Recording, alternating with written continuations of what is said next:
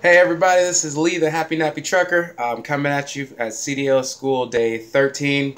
I know you're probably going to clown me for my days. Hell, it might even be day 14. Yeah, it's day 14. I took my CDL test and I passed that bitch. So I am now a CDL awareness holder. So as soon as I go turn in my awareness form to my DMV, I will have my CDL. Before I do that, though, I need to take my hazmat endorsement test because I want to get my hazmat because the company I'm going to go to will have hazmat and tanker available for me. So I'm real excited. One thing I have learned is I thought I had done my due diligence in researching the companies. I really had thought that I had done a great job of getting the best offer. And this could still be for some people, but given my situation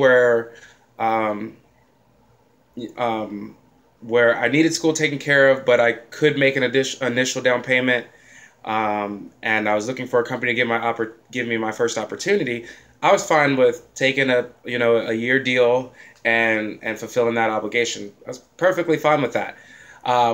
But since I've been here and done more research, I've learned that that's not always the best option, and there's better ones out there. Just because you are a new CDL driver or new CDL holder doesn't mean one of the big companies will not take you, especially if your record's good and you have no issues to that nature.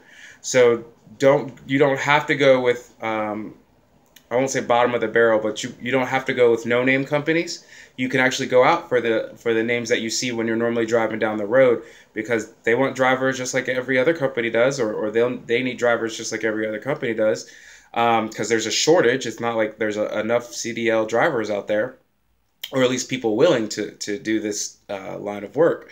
For me, it just works. And unfortunately, after that incident with Amber, who was so disrespectful and had dismissed me over the phone from the company, I was able to get in line with this great new company. I received my conditional offer, and as soon as I get home, I should be good to go. I do have to go tomorrow, which surprised me because everyone else I saw leave, they got or saw complete their CDL test, they got their clipboard and they left. But so I was surprised to find out we gotta actually stay out till Friday. But I did ask, to go home today after my test, and I was told by one of our admins that that was fine. And so, no issues there. I even asked twice just to make sure. Like, so there's no issues there. Tomorrow should be my last day. I graduate tomorrow, so I don't know. Again, I don't know if I have to be there the whole time. I really don't understand how that works, but 150 hours is 150 hours, so whatever. If that means I go home and then come back on Monday or Tuesday or whenever the hell I decide to come back, then so be it. Um, but yeah, the Happy Nappy Trucker is now CDL, a CDL holder, or soon will be. And it was very stressful.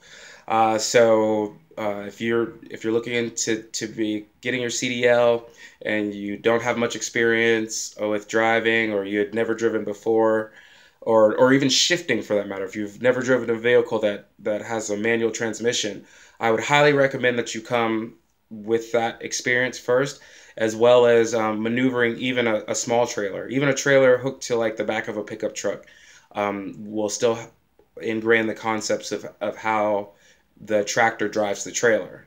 Because in your car, you turn left, the ass end of your car is going to turn left. You turn right, the ass end of your car is going to turn right. And the trailer, it's a whole backwards, like unintuitive way that it works. I love physics and science, but so yeah, that will definitely help you and make you probably won't be as stressful or as stressed out as I was. But I am living proof that you can do it as long as you think through what's going on, and that you work your butt off, that you really study, and that you give it your all while you're out at whatever training you decide to go to. Other than that, this is the Happy Nappy Trucker. Still happy, still nappy. Peace.